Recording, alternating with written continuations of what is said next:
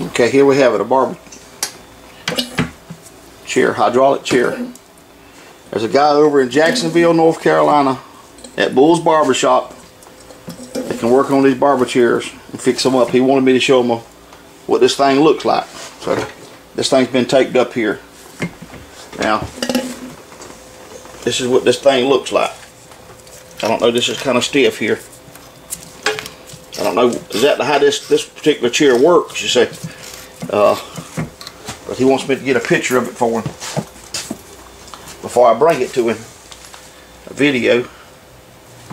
Yeah, no. I don't know what it'll do. I know it'll lock. I don't think it's probably, anyway, it needs some seals or something in it. That's what the handle looks like. I ordered a new handle off of eBay last night, the only one they had like that one. And I'm gonna get it chromed. But this chair is in pretty, this part of this chair, but it's, as far as being rusted on the inside, it's not. But I think everything's here to put this barber chair back to going. But that's what it looks like. So he wanted me to send him a picture of it. So I'm gonna let him see what all's here with this thing, and I'm gonna show him the, well,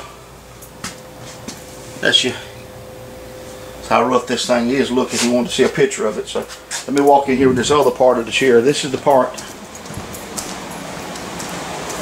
that we just now putting back together. This is my hot rod barber chair. Of course, this is the headrest. I got to get the springs put on it. Get the headrest being right on it. As you see, I've got it nickel plated, chromed all the way around.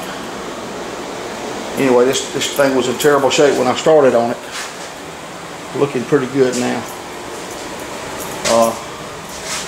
I just got an old base up under it. I have a barber beauty chair up under it right now, just to hold it up.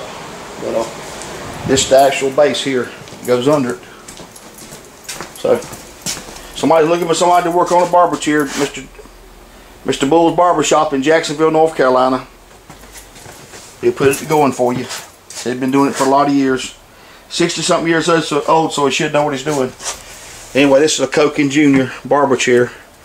This is the porcelain, is what this is. So, I'm going to try to get it on where he can look at it. Folks, thanks for watching.